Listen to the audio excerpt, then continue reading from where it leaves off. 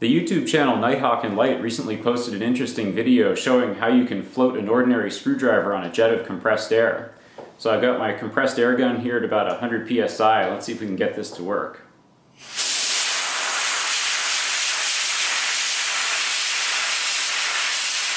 a pretty neat trick, and so me being me, I wanted to find out what was going on here. So I built sort of a screwdriver placeholder. This is just a piece of plastic that I turned on the lathe with a steel shaft sticking out. And I tried the same thing, and believe me, I tried for many minutes and this doesn't work. So what kind of weird magic law is this? Only actual screwdrivers are allowed to float on air? But I actually learned some interesting stuff about fluid dynamics, and I thought I'd share it with you in this video. If you're going to try this yourself, the trick is to hold the screwdriver away from the handle and then position the air jet just about vertically and put the screwdriver over the air jet just about like this, so that the air jet is pointing right about here on the screwdriver. And you'll feel as you're blowing air across it that the screwdriver kind of locks into place, and then you can let go and it will float there. So of course I tried it on other screwdrivers. This one works just fine as well. This one's a bit heavier. But when I tried it on my own homemade sort of screwdriver, it doesn't float, and I tried for many minutes to make this work. So what's going on here? It's almost exactly the same shape and weight distribution as the real screwdriver. And I started thinking that the upper edge here was kind of a critical part of this whole thing. So I made another fake screwdriver, and this one actually has a rounded top. So you can see one of these is square cut and the other is rounded, and I turned both of these on the lathe. This one floats just fine, and this one doesn't float at all. It falls no matter what you do to it. So what's happening is the air is rushing out of the nozzle and flowing around the screwdriver handle. And in the case of the normal shaped screwdriver handle, the air mostly sticks to the surface of the handle until it gets to a point on the back edge here where it suddenly separates and returns to its straight direction, or returns to a flow that's dominated by the jet. And that's called a separation, because mainly it's flowing along and sticking to the surface, and then getting to the point where the forces trying to pull it away overcome the forces that are pulling it down to the surface. And in this region here, there's a low pressure zone, and that's actually what holds the screwdriver up. So we've got gravity tugging down on the screwdriver's center of gravity, and then we've got this lift force generated by the low pressure zone behind the handle. Now in the case of the square handle, there's a lot of turbulence created by that sharp edge there. So as the air flows around that sharp edge, the air starts, eddy currenting and flowing around and swirling and all kinds of stuff. And that actually disrupts the area of this low pressure zone. So instead of having a really nice piece of vacuum up in here, a low pressure area holding the screwdriver up, we've got this swirling mess of air, and so we don't actually get any lift out of this. This is exactly the same reason that tennis balls and golf balls have a surface texture to them. Golf balls have dimples and tennis balls are fuzzy. So when they're moving through the air, that fuzz or dimpled surface actually creates turbulence, and that overall creates a smaller low pressure zone behind the ball. If the balls were smooth, then the air would stick to them very well, and you'd actually get this really good low pressure zone behind it, which would slow down the ball or make it travel not as far.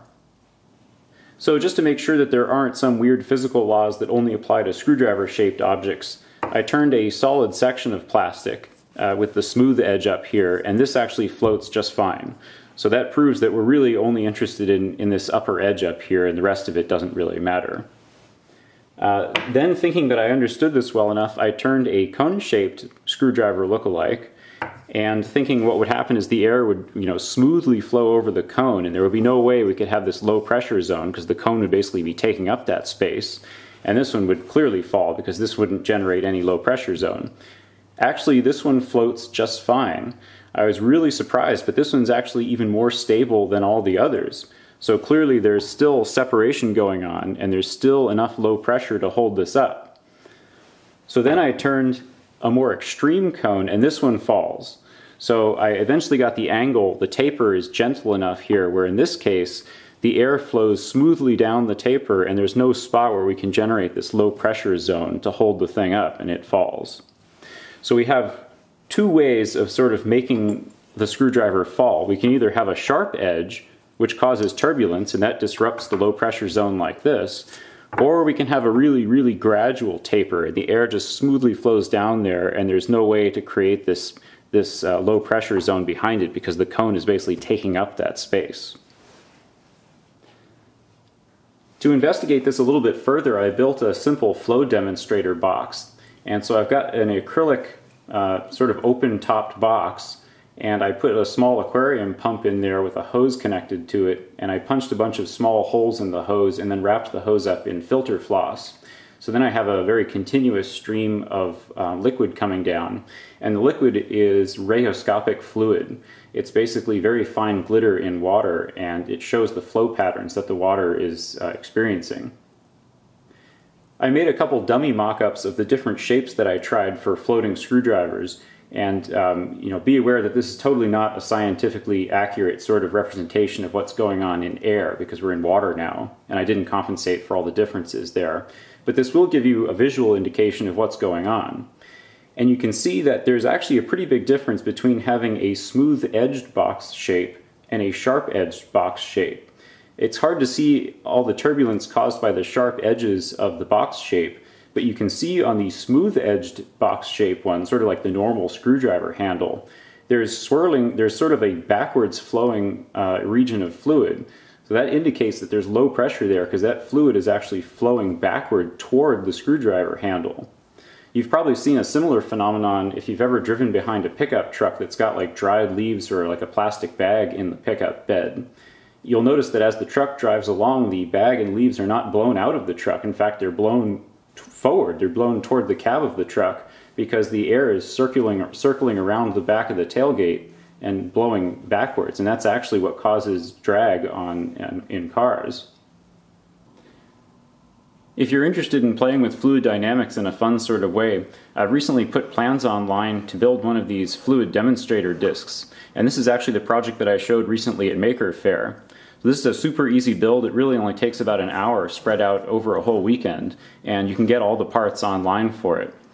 The disc is filled with this rheoscopic fluid that I mentioned that you can buy online, and when you spin the disc, the motion of the top and bottom surfaces of the disc agitate the fluid and you get turbulence out at the edge here.